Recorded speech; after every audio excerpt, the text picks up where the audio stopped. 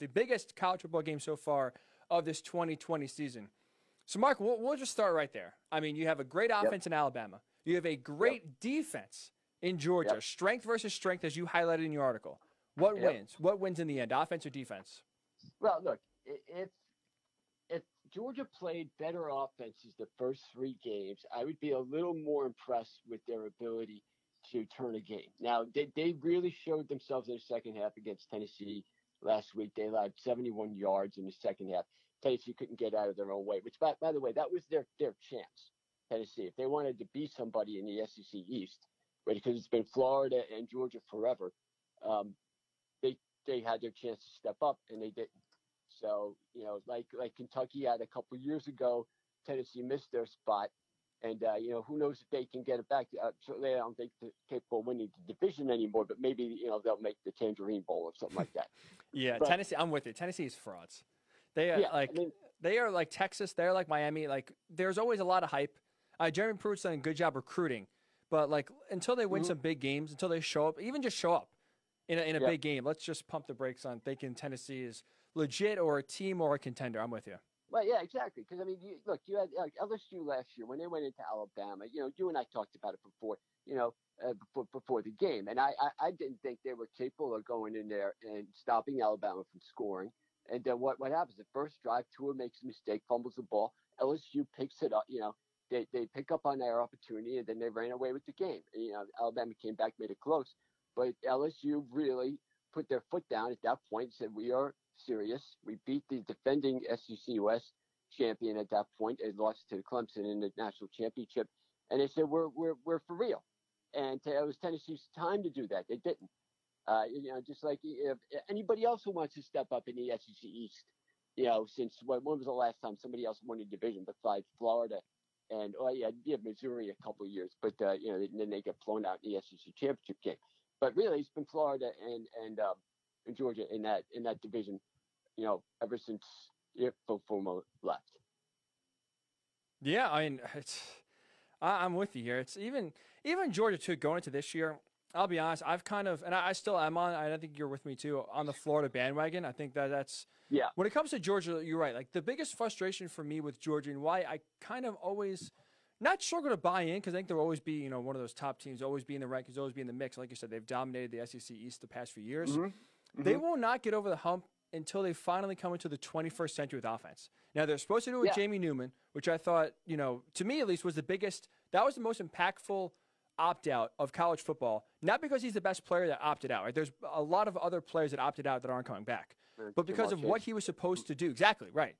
What he was supposed to do with this offense, where he was supposed to take them to actually be a mobile quarterback, to actually run the spread offense, which is what everyone is doing, really except Georgia. They're not doing it. As we've seen, Stetson Bennett, he's played well so far. But more of a pro-style offense. That this is more just, again, not a high-flying tempo offense that we see even with Ole Miss last week, what they can do against Alabama. Oh, my gosh, right? No. Are you buying into Georgia's offense at all? No, I'm not, because again, they played the 9th, 10th, and 11th ranked defense in the SEC. With Arkansas, Auburn, and who they played Tennessee. Tennessee, yeah. So look, Georgia. First of all, they have a couple things they got to get over. They got to get over the fact that they've collapsed in 3 of the last 4 games against Alabama, blowing double-digit second-half leads. That's a big thing. And they had proven quarterbacks play those games. Jake Fromm and Andy Murray. Okay, they were probably the best that Georgia had since Matthew Stafford, who Stafford lost to Alabama also, but he beat Alabama as well the year before. So they have to get over that. That might be a mental gap. I don't know if they can. Every time they got to put their foot down, they don't do it. All right. Alabama in the SEC championship game 2 years ago outscored them. They were down 28-14.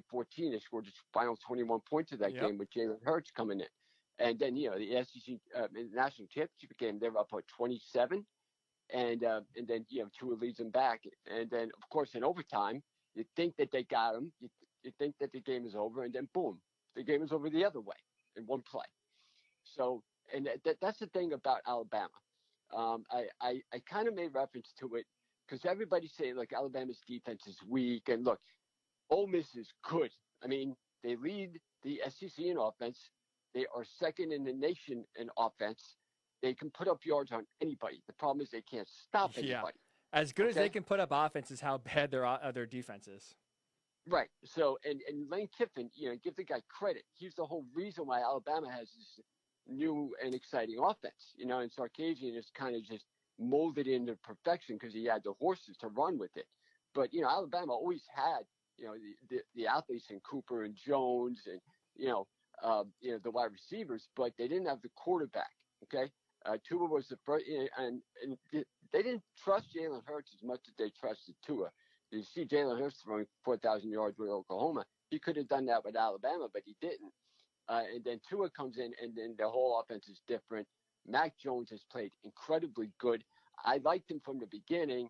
I thought he played I thought he showed a lot of guts in that Auburn game when he threw those 2 pick sixes, and really the one near the goal line should have totally deflated him. And he came right back, and he played very well that game. If it weren't for a couple of brain farts by Saban, which normally never happens, they should have won that game, and also the extra second on the clock that always seems to happen down in Auburn. But weird things. That's another thing. I didn't interrupt you. Yeah. Everything, those Auburn home games, never anything goes right. Like, there's no ordinary game at Jordan-Hare Stadium. There's always something that happened that's bizarre, that's weird. Clock, Isn't it true? Bizarre ending, and now we saw it with Bo Nix spiking the ball backwards, but they didn't recover it. There's never a game that goes smoothly and simply that happens in Auburn. Right, and Auburn's been good. I mean, Auburn's been just they're not in Alabama's cuts. Nobody is, but they have them and LSU are the only teams that are consistently can challenge Alabama in the last since Saban's been there. Okay, and that's the other thing here. People don't realize how much Alabama's really dominated. Okay, now this matchup, since Saban's come to the SEC, Georgia, Alabama have the 2 highest winning percentages. Georgia's not that close to Alabama because Alabama's light years ahead of everybody. I think Alabama's won like 89% of their SEC games. Alabama's won 27 straight against the SEC East. Crazy. The last time they lost was to Stephen Garcia in South Carolina in 2010. Crazy. Okay, It was with Marcus Lattimore. I think Alshon Jeffrey was their wide receiver. Yeah, that was a fun team. And actually South Carolina won the East that year with 3 losses. Oh. You can imagine a team winning a division with 3 losses. And even further, that was the Cam Newton year. South Carolina was up 28-7 against Kentucky, and they lost. They lost 31-28. Can't make it up. Yeah, you can't make it up. They win the East, okay, then they're blowing out in the SEC championship game. And Alabama 35-3 against the SEC East. The only teams they lost to Georgia in 2007 at home. It's their only home loss. That was Saban's first home game. And they lost to Florida in the 2008 SEC championship game. The only times they've lost to an SEC East team, 35-3.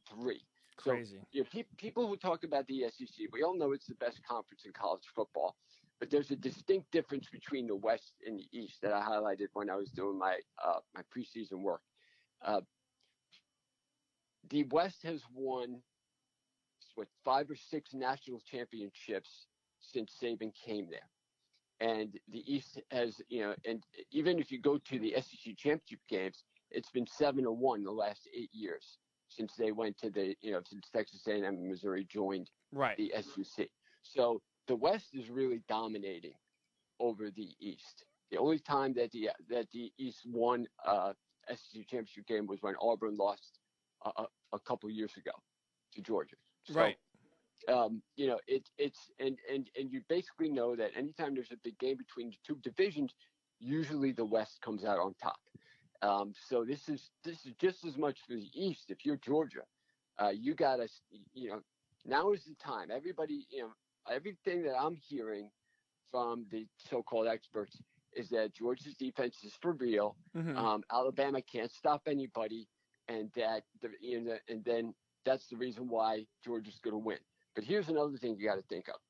Alabama has 45 plays where they've scored a touchdown of 30 yards or more since 2018. 45 plays. from scrimmage. Crazy. They scored a touchdown, 30 yards or more. So their offense is scoring a lot quicker.